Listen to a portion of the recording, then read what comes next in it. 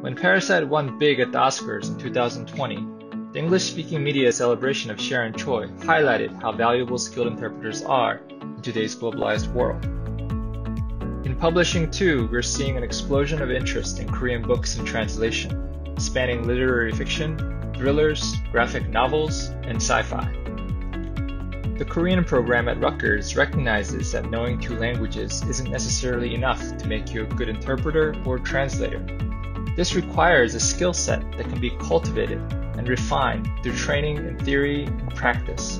These skills can be useful whether you're standing at an award ceremony or a court of law or sitting with distant relatives over a meal, hoping to share heartfelt experiences.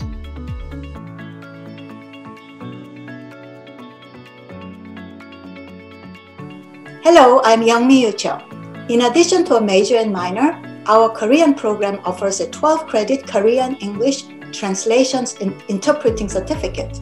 We help our bilingual students develop a linguistic foundation for a career in business, medicine, social services, and the criminal justice system, with a rigorous program that deals with practical translation and translating literature, film, and other media content.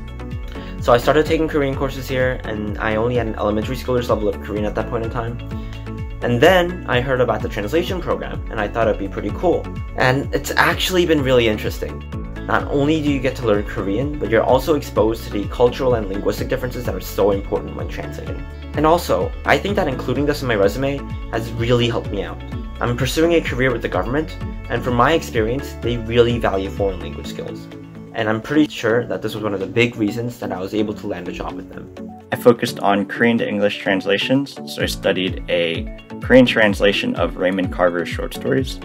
This has led to my current projects as a translator. I'm currently working on an English translation of a poetry collection by Moon Tae-jun titled Flatfish. I received a grant from the Literature Translation Institute of Korea in 2019, so my current goals are to complete my translations of this project and to eventually publish. With the support of our dedicated faculty, you will navigate a rigorous program of study through the translation of literature, film, and other media contents.